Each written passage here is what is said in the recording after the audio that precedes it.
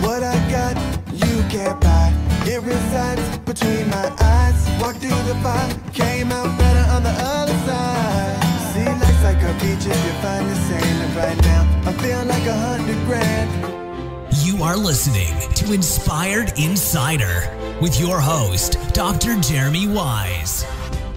Dr. Jeremy Weisz here, founder of InspiredInsider.com, where I talk with inspirational entrepreneurs and leaders. And before I introduce today's guest, Holly Lyman of Wild Tonic, I just want to say you can check out other episodes on the podcast. You know, Holly, I like to have people on and products on that I admire, that I love, like Wild Tonic. I love it.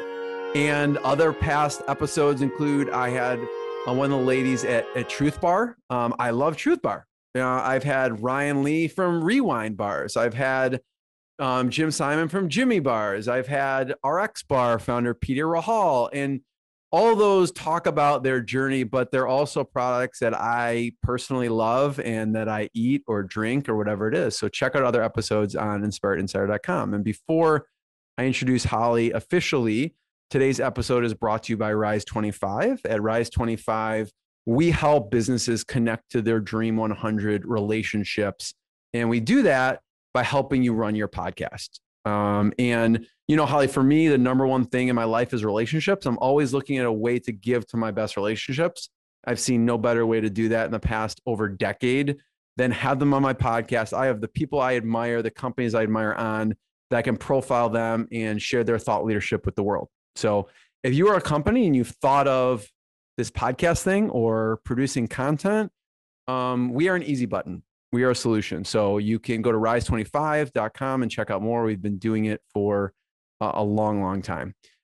Today's guest, I'm excited, Holly Lyman, founder of Wild Tonic. She's an artist from Alaska who mastered the ancient art of June kombucha, among other ferments. And she grows many of the ingredients actually on her ranch in Sedona, Arizona.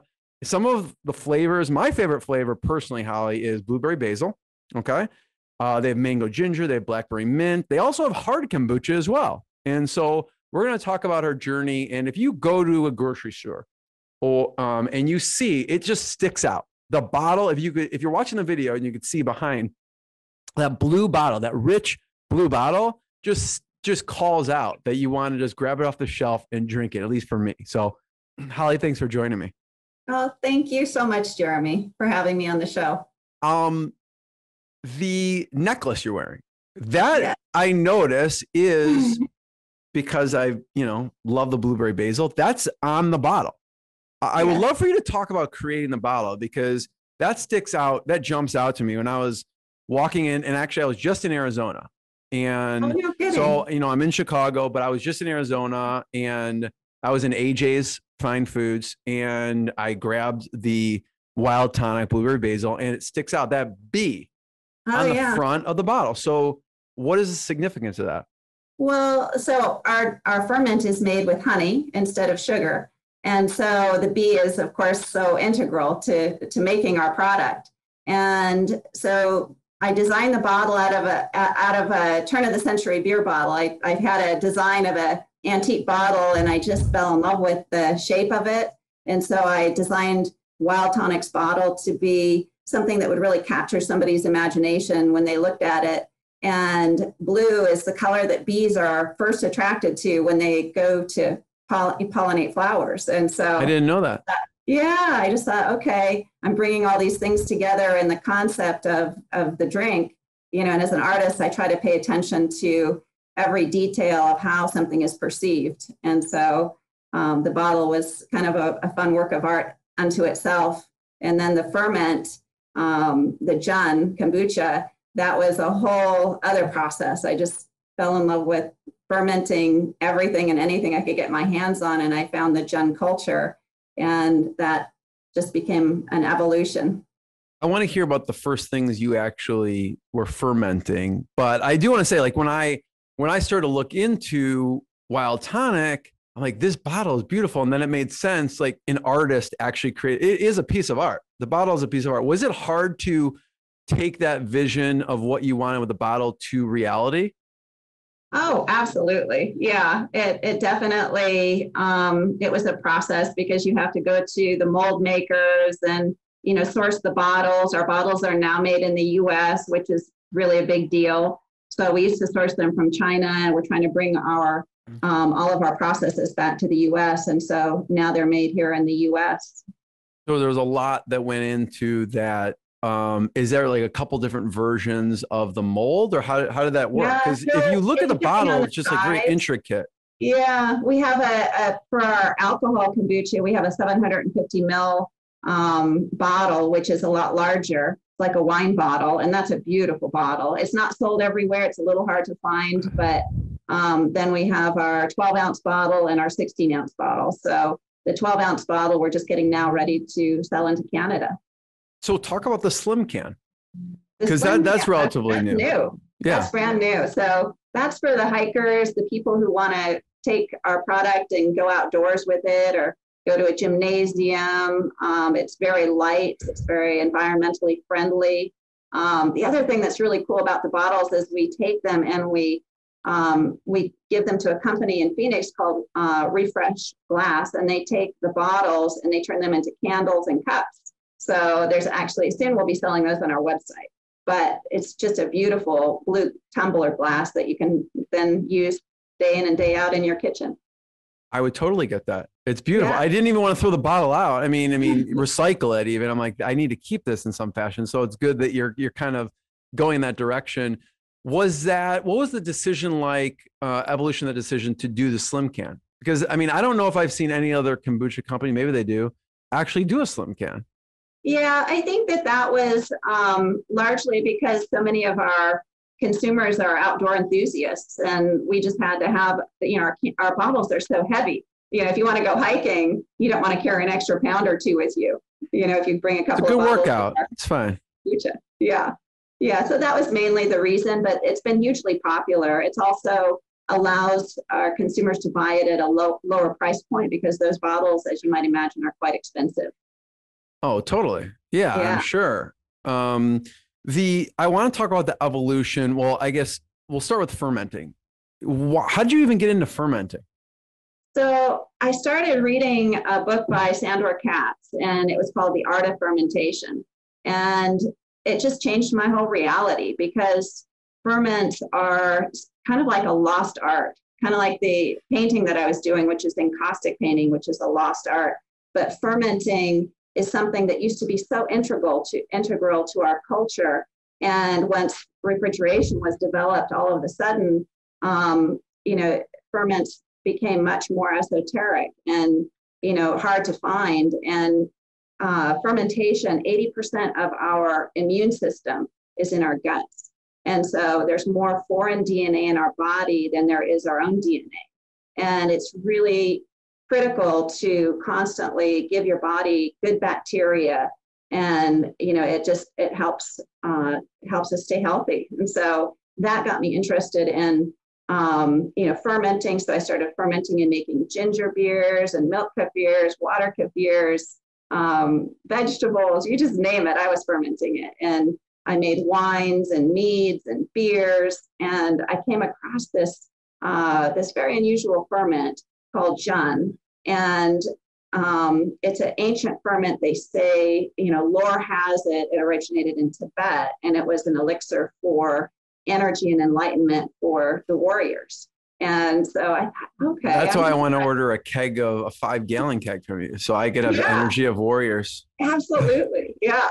And so I just, I fell in love with this particular ferment, and just kept refining it. Hundreds of recipes later, I, came up with a chai pear flavor, and that was my first flavor. And then I started developing the other flavors, blueberry basil and the blackberry mint, which are now two of our best sellers. And, brought it to market in 2015. I was selling kegs out of the back of my car. It was kind of crazy. I had like 7 customers.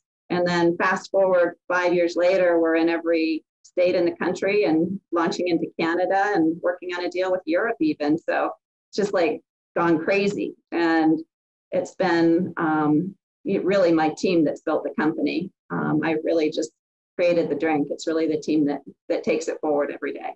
I want to hear about the early days of selling it, but I do want to point out, one of the books I was kind of perusing was by Dr. Perlmutter, which is the brain maker, the power of gut microbes to heal and protect. And he talks about that, how important it is to have that. And essentially, I mean, just talk about a little bit of the health benefits of kombucha for a second.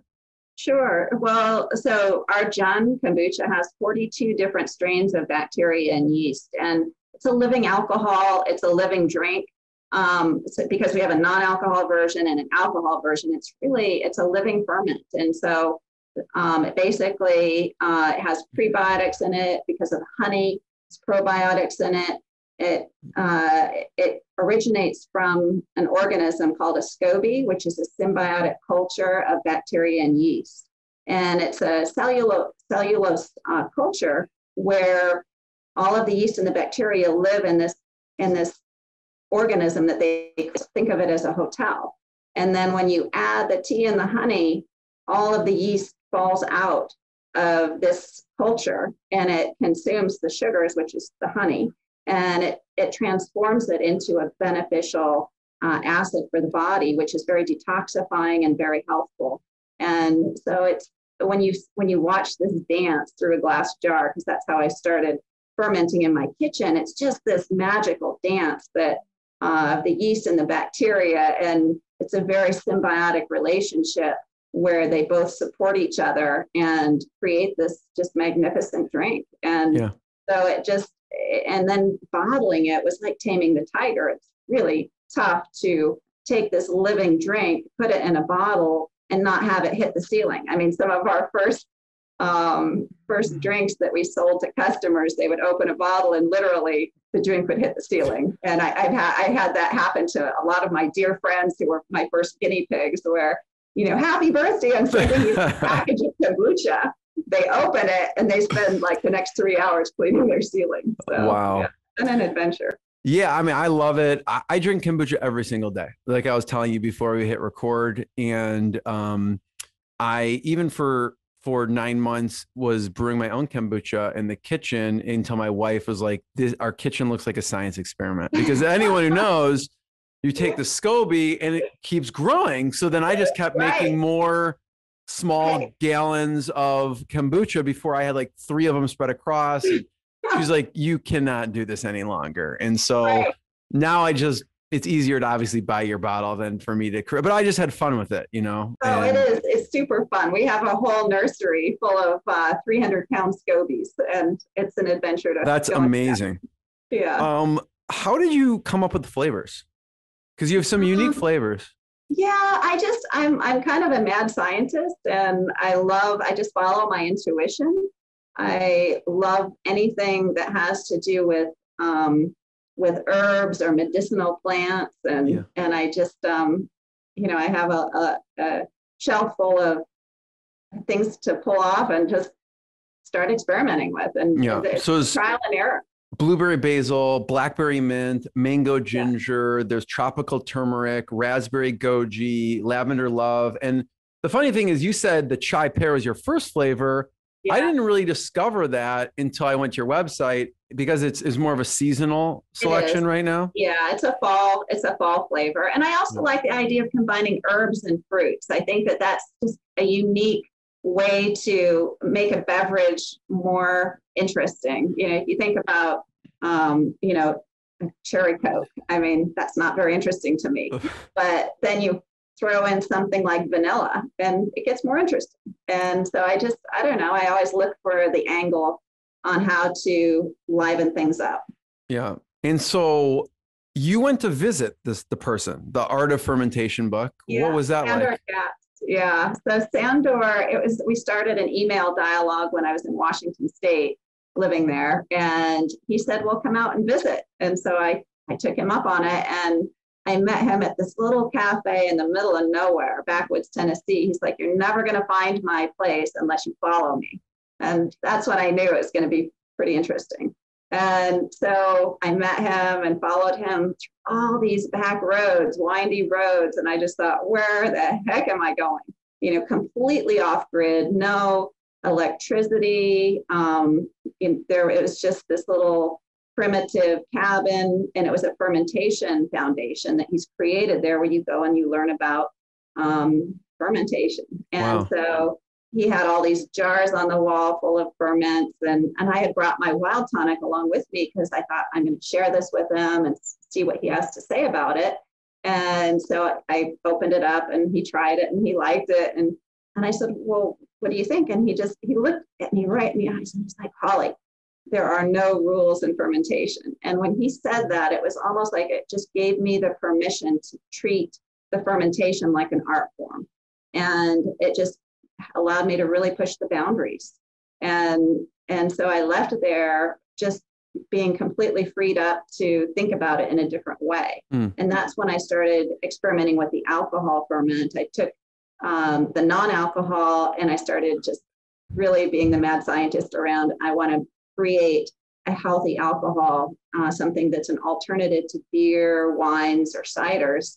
And so I went about creating a whole new category of alcohol, which was the hard Jun kombucha that we have now on the market. And since then, it's like all of the big players are coming into the market, and we're still a relatively small company, but tremendous growth potential. Yeah, totally. I mean, sometimes the smaller companies are way more nimble and can make those decisions, do those things that the larger companies can't. I want to hear about the early days, Holly, selling out of the back of your car. Oh my When you God. first started doing this, were you thinking, I want to start a business of this, or how did that occur? Well, it was, yeah, I did want to start a business. You did. And funny thing is I was looking to hire our first employee, and it was a bookkeeper. And so, of course, having no history, I had traveled to Sedona, fell in love with Sedona and the area here. And so I put an ad out and she responded and she met me at a local coffee shop.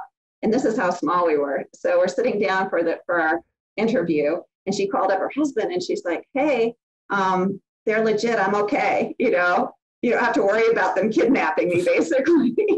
And so we've gone from that, and also, I did everything from, filling kegs myself to delivering product to sales. I mean, you name it. You wore all the hats because you had to in a small company. And we still have a few of our folks with us that started who are just wonderful people. And, I thought, well, maybe I should hire other people who are from the beer world or from the wine world. But in a way, kombucha is really its own animal. You can't bring in people with a preconceived notion of what it is to make this ferment because it will just drive them crazy. It's a whole different process. I think many of the people I've met who like kombucha, who are just like experimenting themselves, it's really about the craft of creating it. And like you said, it's kind of like a little art form. You experiment. I remember my first batch, I was like dropping fresh raspberries in just to see what the flavor would taste like. So I could totally get that mad scientist feel of what you're talking about. Oh yeah. Your first sales, what did your first sales look like as far as what did you actually offer out there? Like, cause now you're crafting it and now you're like, okay, I'm ready to sell this stuff. Well, our first customers were really small mom and pop, restaurants and coffee shops. And I remember when we first broke into Natural Grocers. Natural Grocers was one of our first chains. And it was a big deal. And I almost felt like, oh my gosh, we're going to be exiled from Natural Grocers because one of their head managers came to work for us early on. And I was like, uh-oh, but we're still being sold by Natural Grocers, and I'm a huge fan of their chain. But it was just a lot of work, a lot of compliance, a lot of, getting all of the paperwork filled in to get into these major chains is almost a full-time job. Right. I want to talk about a little bit of fulfillment. Like you get the first big order, it's got to be hard because if you're used to producing a certain amount and then producing more, but backing up a little bit, Holly, were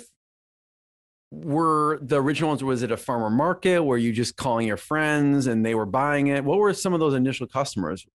So the initial customers were local people here in Sedona. And, a lot of them still sell wild tonic today, which is really cool. There's places like one of our first customers, for example, is here in Old Town Cottonwood, the Red Rooster, and they are a local breakfast and lunch place. And they took a chance on us. Everybody that sold our product in the beginning was really taking a chance on this new company. And so you just got to know the owners, and I frequented a lot of the places where I sold my product and became friends with those You're like folks. ordering, you're like, by the way, I think kombucha would be good on the menu here. And like, exactly. Oh, that sounds good. That's how it goes. And, it just evolved from there. What do they purchase? Do they say, let's start with a 6-pack? I mean, what are some of those initial customers? How much are they buying in the beginning? They would buy like 2 or 3 cases, and they would keep it in their cold storage, whatever they could fit in their cold storage. Okay. And, we had some good customers in Sedona as well. And then even up in Flagstaff. So, it was very local, local. And I also sold Wild Tonic at the farmer's market. So that's how we reached a lot more people, is on the weekends. We don't do that anymore, but, it's also sold at the farmer's market. It would probably be popular. But what about, do you remember the first big order? And because there's the craft and there's the selling, and now it's like there's a lot of operations involved in the production. Yeah. Well, we started in a 3,000 square foot brewery, and I started with these turn of the century soup kettles for fermentation vats, and we bought all of the equipment from this little microbrewery in Hood River, Oregon, put it in the back of our trailer, drove it to Sedona. Started in this 3,000 square foot space with 2 or 3 people. And it was very, very much a homegrown operation. And then we realized very quickly that the demand was going to quickly outgrow our equipment. So my ex-husband is a physicist, and he and I started masterminding the design of new equipment, and worked with a tank producer and designed a lot of these large tanks and the fermentation equipment needed to make the kombucha. And then we moved into a very large space about 4 blocks away. We bought a building, and that's now the home of Wild Tonic, and we're about 36,000 square feet now. So we grew very quickly, very exponentially, and all of the people on our team, we actually hired tradesmen who were people who were in the construction field, who were who had worked at breweries and installed all the cooling systems necessary. So now we really have a state-of-the-art facility, but it didn't happen overnight. It happened over years. We're 6 years old now, and it's really been a progression and a learning experiment, a lot of trial and error. You learn from your mistakes. It's very costly to basically invest in a business that is where there's no model for. If you think about wine, or you think about beer, or you think about mead, there's books written on those things. Yeah. There's a precedent set on how to do that. With kombucha, it's very secretive. Nobody wants to share what they know because it's such a competitive, cutting edge industry. And so you pretty much have to figure it out yourself. And if you don't, then, you get stuck. And we've had a lot of points in our growth where we've had to take a step back and figure things out. Yeah. I mean, I want to talk about the differences of kombucha, right? And we talked about before we hit record, I think you said you produce 3,000 pounds of honey a year or something like that? No, way more than that. That's way more. Tote weighs. So we're probably one of the largest consumers of honey in the United States, because we order probably $100,000 worth of honey a month. I mean, it's a lot of honey. Wow. And it's all organic. We work with one family, because so much honey these days has been tainted. So we're very careful about how we source our honey. I know the family who has had this beekeeping operation for many generations. They're from Brazil, and just a beautiful family. They treat the bees very well because it's all organic. They don't use pesticides when they harvest the honey. And, it's just, it's very carefully sourced. Same with our tea. Our tea is sourced from Bangladesh, and it supports a whole community of women to educate their families. And the plantation was built on a place that was all desert at one point, and now it's this thriving community. So we're very careful about how we source our ingredients. I want you to talk a little about the honey versus sugar version, because we were talking about it. But I want to say, I don't know if it was psychological, but I remember when I was drinking the blueberry basil, I was like, I could taste the honey. I don't know if it's because it just looks good on the, it says on the label, made with honey. There's a nice like blue glass blown like bee, and then there's one on the label. I'm like, yes, I could taste the honey. So I don't know if I was tasting it or if it was just like I was seeing the bee and I was tasting it, but I swear I could taste the hints of honey in the kombucha, and it was great. What is the difference? Because most people are like, well, kombucha is kombucha, right? So there's the Jun kombucha, and then there's made with honey versus sugar. Talk about the honey versus sugar. So Jun is considered the mother of all kombuchas. The honey is incredibly beneficial to the body. Honey has all kinds of healing qualities. If you Google honey and healing qualities, they've used it since the ancient times as a medicine. And it is assimilated by the body in a way that is much slower than assimilated than sugar. So it's considered a whole food. So the body is actually able to treat it as such. And it doesn't give you the highs that sugar does or the lows that sugar does. It's a very sustainable energy. And it also has the prebiotics in it, amino acids in it.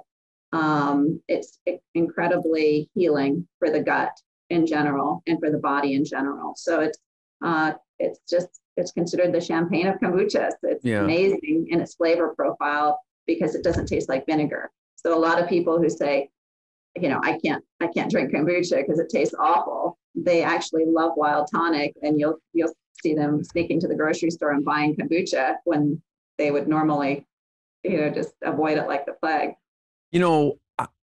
It sounds, totally logical, but it's not an easy decision if you think about, I'm sure honey is much more expensive than pouring sugar into kombucha, right? Yes. Incredibly. Yeah, it's very expensive to make, and almost, it's, it's the differentiating factor in our drink. And so I would never give it up, but it also makes it incredibly expensive to produce. Yeah. So people are getting quality when they buy it. Totally. The alcohol side of things. Talk about kind of the evolution of you create, because you didn't start with the alcohol version, right? You start with with non-alcoholic. Yes. At what point did you decide we need to have an alcoholic version? Well, I got bored. I had to do something new. And so I started fermenting. It's funny. I started actually, how do I increase the alcohol content in Wild Tonic? And so I started experimenting with rice, actually. So I fermented rice and made this ancient rice ferment. And then I just thought, oh my gosh, my brewers are going to kill me because this is too complicated and it's very labor intensive. And how can I simplify this? So I just kept pushing myself to read everything I could on ferments and fermentation, read things I don't even understand. And then somehow it kind of infuses itself into our psyche. And it comes out in ways we don't expect. And even to this day, I don't share my full recipe with my brew team. There's unmarked bags that come into the brewery, and it's X amount of this and X amount of that. And, and I think that secretive mad scientist in me just can't help myself. I love inventing. I love creating. And whether it's a painting or whether it's a drink or cooking dinner, it's all an adventure. How was it selling the hard kombucha versus the non-alcoholic? Was it any easier or harder? It's interesting. So in the beginning, we had our alcohol kombucha at Whole Foods Market, and out of 100 beers, we were in the top 5 fastest moving products on the shelf. And so I think that's when the larger companies started taking notice, because there was one other hard kombucha on the market, had been on the market for maybe a decade. before us, but it was a regular kombucha. It wasn't a Jun.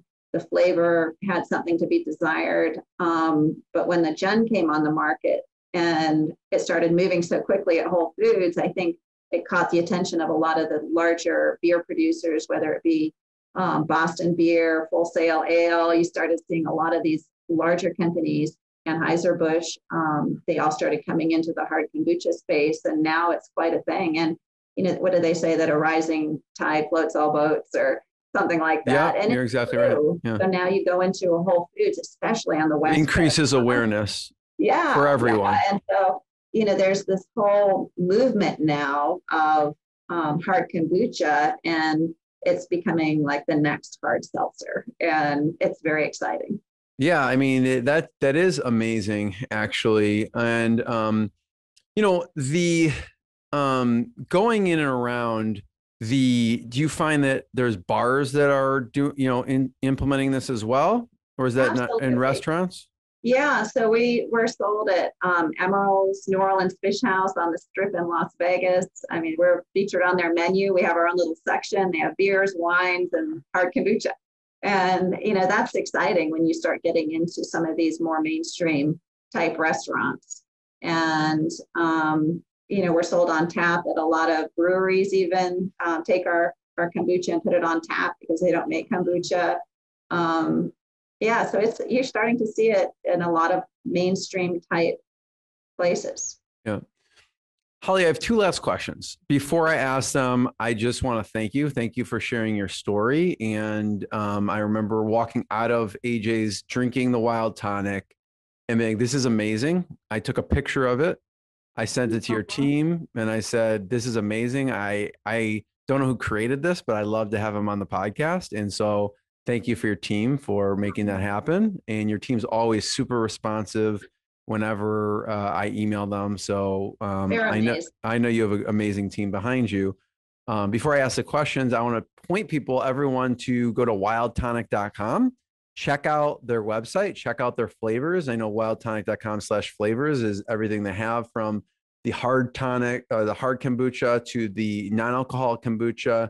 And I'm sure they're at a grocery store near you. Are there any other places how we could point people towards where people can get them? I know you mentioned Whole Foods. What other places can they go and get it? Sprouts, Farmers Market. So starting in March, April. So March and April, we're going to be mandated in all of the Whole Foods. So you'll be able to find our alcohol there. The non-alc, I would just go to our website. We have a Find Us tab. So depending on what state it is, you'll find the chain that the Wild Tonic is available in. That's the easiest way to find it. But we're at Safeway. We're at some of the conventional chains are starting to take our product on and do very well with it. That's amazing. Last two questions. Okay. I want to hear about the toughest. What's been some of the tough part of the journey? And then on the flip side, what's been a proud moment for you? Start with the tough. What's been like a challenging part of this journey besides every day? No, I'm just kidding. Well, this last year has been really difficult because of COVID. You know, all the grocery stores, they want to keep water and toilet paper on the shelves. They're not interested in the latest beverages that are out there. And so, you know, we've definitely maintained our equilibrium. Our sales have remained steady, but we haven't had the growth that we've had in past years. But now all this pent up growth is is there now for setting into the spring. So I think first quarter is going to be phenomenal.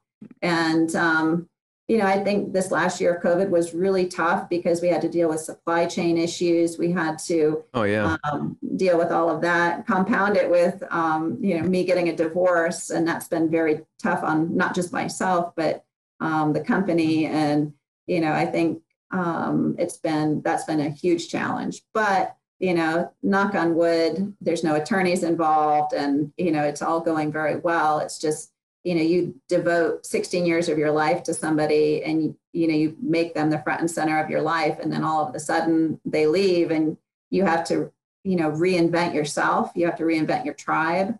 And, you know, I'm very thankful for the friends in my life now that are here because I'm realizing the importance of not just focusing on one person. It's important to have a tribe of people around, of friends, of people that you love and that are like family that maybe aren't family. Yeah.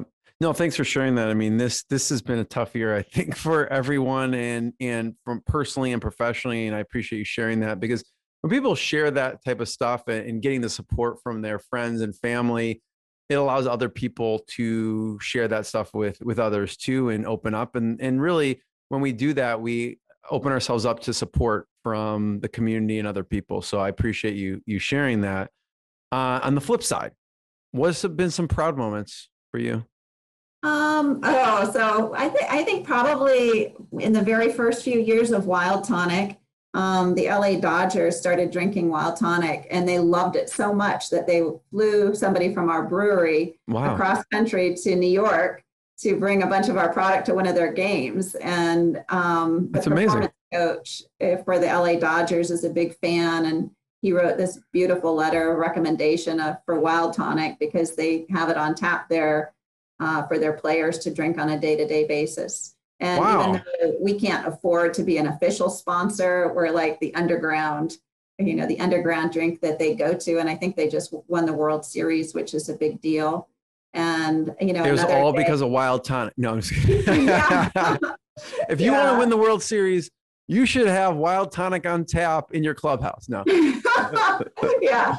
And then, do you see other teams picking that trend, or actually, the Utah Jazz coach reached out to us, and for basketball, and I know that there's been others, but I think LA Dodgers is probably the biggest, and and then also a lot of singers seem to be into Wild Tonic. So one day out of the blue, I get this email from the president of the singer Jewel. And he's like, Jewel's a big fan of your drink.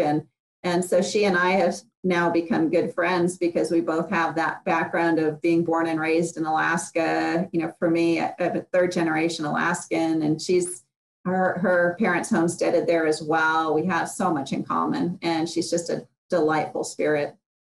You know what? I just want to be the first one to thank you. Thank you for sharing your story. Thank you for the product you create. Everyone should check out wildtonic.com. Check out more episodes of the podcast, and we'll see you next time. Thanks, Jeremy. Holly. Thanks so much. What I got, you can't buy.